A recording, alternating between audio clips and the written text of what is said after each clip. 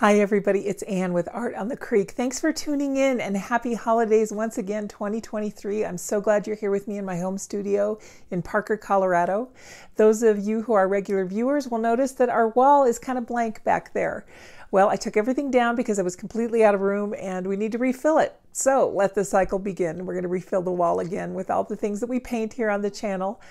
Today, though, many of you know that I follow along with the Monday Live by Sennelier. I like to do that because chances are Yves-Marie will paint something that really stretches my comfort zone and helps me to grow as an artist. And even as an instructor, I'm always looking for something that will push my envelope. And today, you betcha, there was a lesson that really did push me.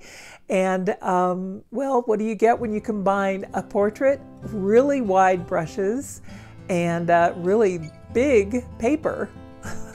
Let's find out.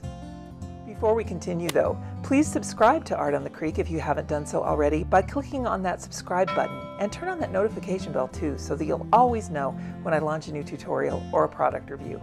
Of course, if you do enjoy content like this, make sure that you give it a like, leave a comment, or share it with your friends. If you'd really like to take your art skills to the next level, I would encourage you to consider a membership with Art on the Creek. When you're a member, or patron of my channel, your membership includes an extensive library of tutorials covering drawings and paintings of a variety of subjects, not just beautiful Colorado, and also in many different art media. You'll have full and unlimited access to an ever-growing members library of tutorials and reviews, as well as the opportunity to receive guided feedback and critique from me. And also, you'll have direct input into which art technique or medium you'd like to learn more about as a member, as well as access to free art supplies. All of that and more is included in your membership, and it's all very conveniently right here on YouTube. There's a link in the description below that will go over all the membership details. But if you still have any questions, just ask me in the comments and I'll be sure to help you out. Now, let's move on to today's subject, shall we? You know, these Sennelier Monday Lives often post photos that just grab my attention, and this one was so intense that I really felt like I wanted to paint this portrait because if it were just me doing it, I would have gone about it entirely differently. So I really did learn quite a few things. I will put links in the description not only to that photo from Pixabay, but also to the Sennelier Live channel, and it's the Sennelier Colors channel. And what you do is you go to their homepage, click on the Live tab, and then you can see all of these Monday Lives. And you don't have to do them live. You can replay them, do them whenever you want. I'm getting out some brushes here that I think I'm going to use, but I ended up not using all of them.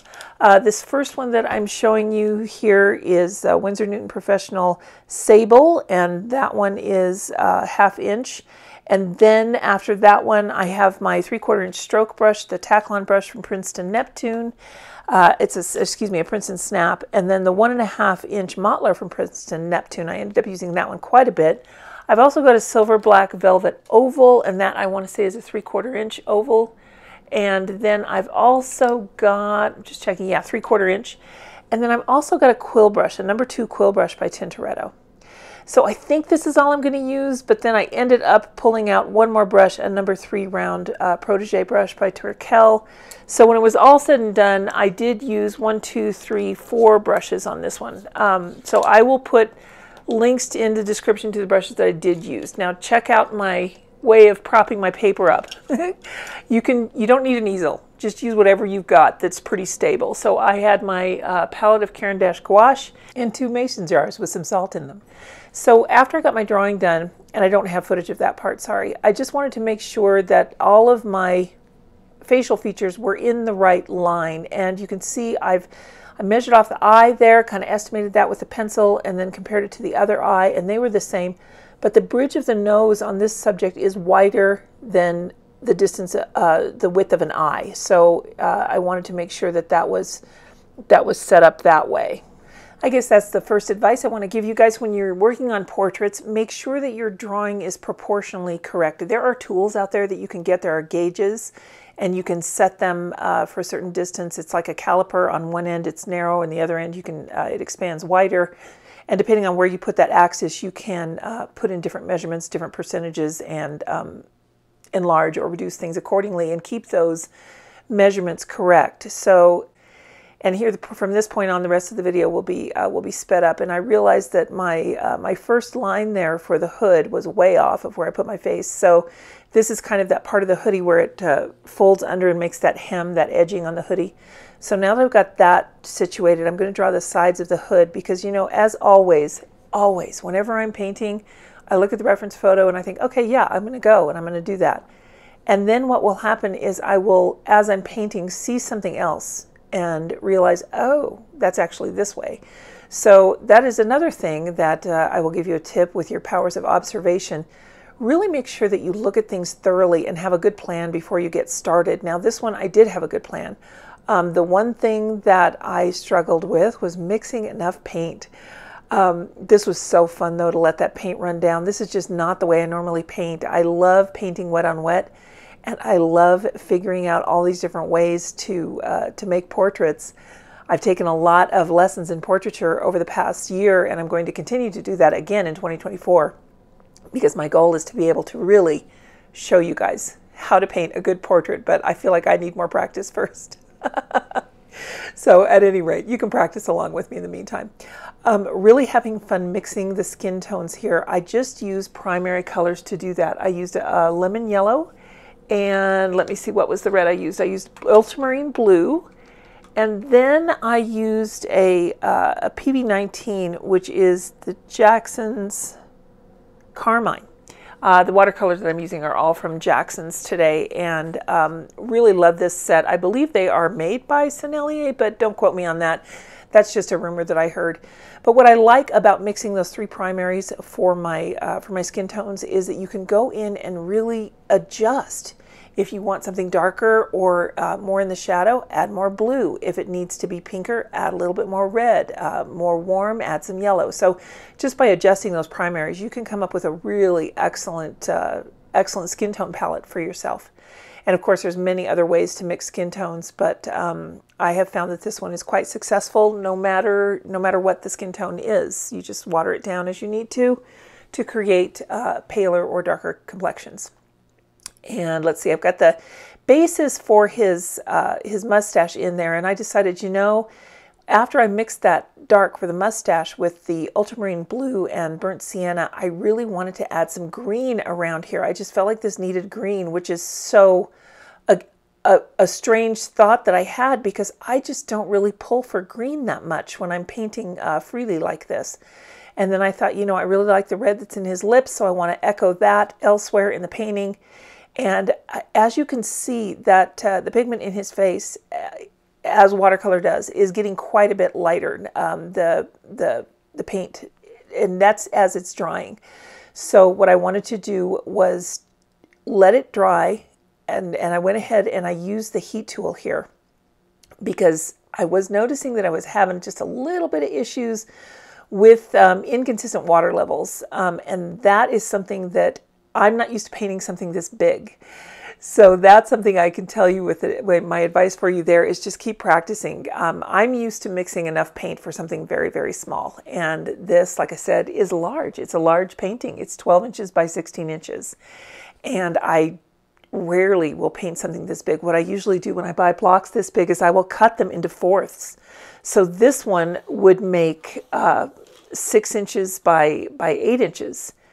And I really love painting in that size. That's just about my favorite size. But this was just, I thought, okay, I'm going to go for it. I'm going to do the whole thing. I'm going to see what happens. And I'm just going to try.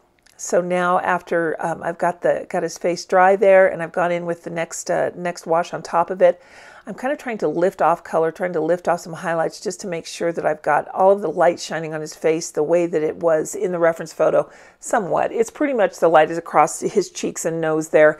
And then, of course, his eyes stand out so dramatically from underneath that hood of the hoodie.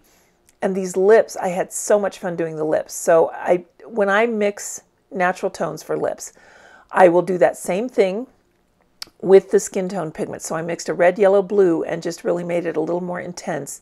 And then you can see I'm using that number 3 round to fill this in. And now I'm going to go in and lift some off. That's one of the ways that I have found that really works well for me in doing portraiture is painting something on and then lifting it off. And that's another tip I can give you, is that if you wanted to make a highlight in something and leave that natural tone underneath it, of course, just paint down your wash and then lift off what you don't need. And 9 times out of 10 it works for me, and if you play with it enough, I'm pretty sure that you'll get that technique to work for you as well.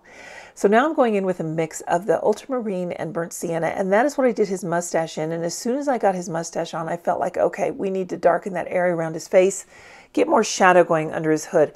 I wanted to keep the yellow across the top of the fold of the hoodie, because what I really wanted to do there was to keep the light coming from the top, from over his head. So now we get to the eyes, and what I wanted to do here was first put in the shadows. So I just painted a little bit of that pigment mix again that I had for the skin tone, and I made it just a little bit more blue, a little bit more purple, and went in the corners and along the top. And then I came in with just a wet brush and smoothed that out. So most of the pigment was on the top and the corners, and that way I was able to establish the eyes themselves. And now I'm going in with kind of a burnt sienna for the iris, and then the black is that ultramarine and burnt sienna mix. And now I'm going in with that number 3 and lifting off some of that from the iris, because what I really want is to add some yellow in there to get it just a little bit more dimensional in the eyes. So lifted that off, put some yellow in there, and then I went and added a little bit of seaming on the hood fold there, and this is what resulted. So lots of fun for me, lots of things to learn. I look at this and I see where I have room for improvement. I look at this painting and I see a lot of wins, and that's what I want for you guys. If you watch anything on my channel, anything on YouTube, anywhere, when you follow along, when you paint along, find those moments where you win. Find those moments where you've had successes. Take note of those. Be proud of those, because you worked hard. And I hope that everyone is getting ready for a very busy holiday season. And from here on out, for the end of the year, we're going to be painting some holiday themed things. So I hope you stay tuned and continue to enjoy what's on my channel. Take care, everyone. We'll talk to you soon. Bye now.